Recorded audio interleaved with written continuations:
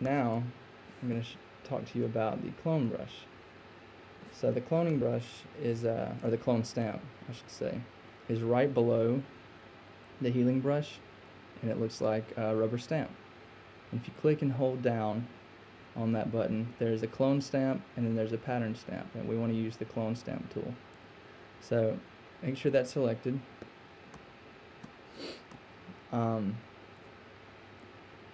I always put my opacity at about, well, first let me show you what it does.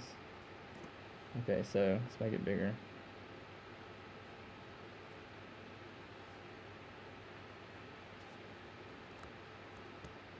So if you hold down Option, you get the same crosshairs with this. But the difference is, if I select this area, and then I want to paint that over here, actually let me select something in detail. Let me select her eye. And then I was to paint over here, you're actually painting that object in, and it's not blending it at all. So whatever you're moving it from, I mean, that's what you're going to get.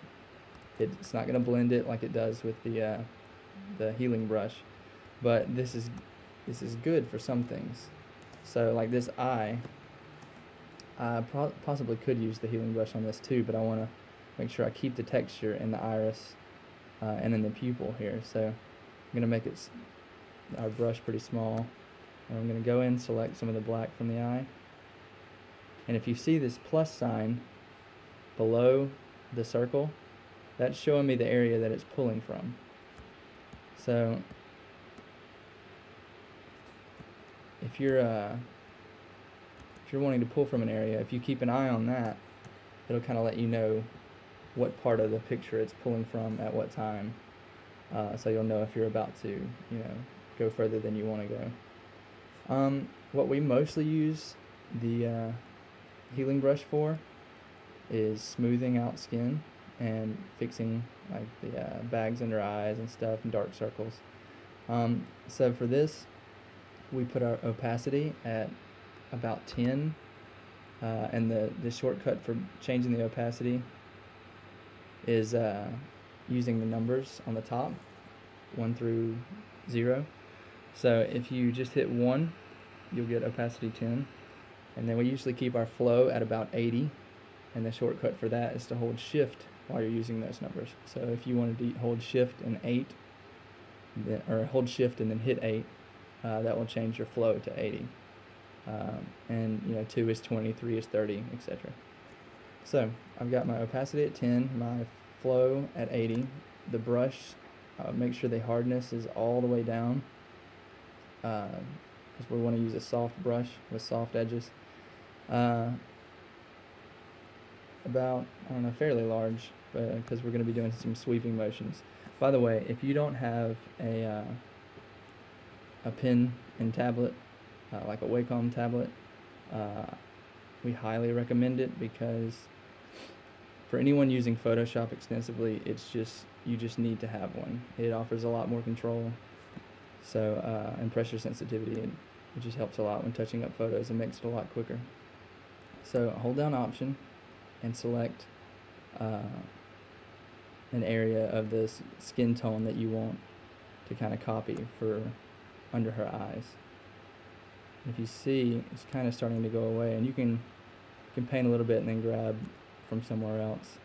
But the plus side to using this instead of the normal, just regular paintbrush tool is that when I'm painting over this plus sign is moving around the face and grabbing from different areas.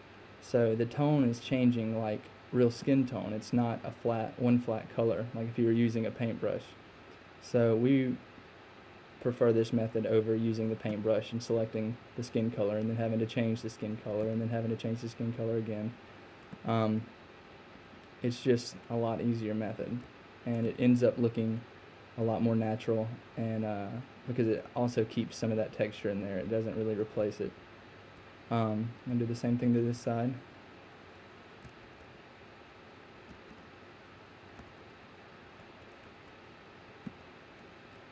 And if you see up here, her skin is not too smooth right here on her forehead, so I'm going to go ahead and smooth that out a little.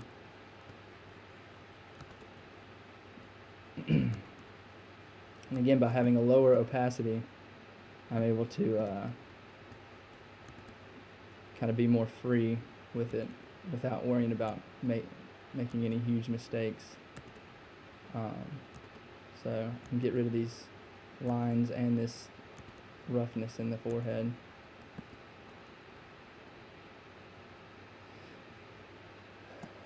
So that's about it.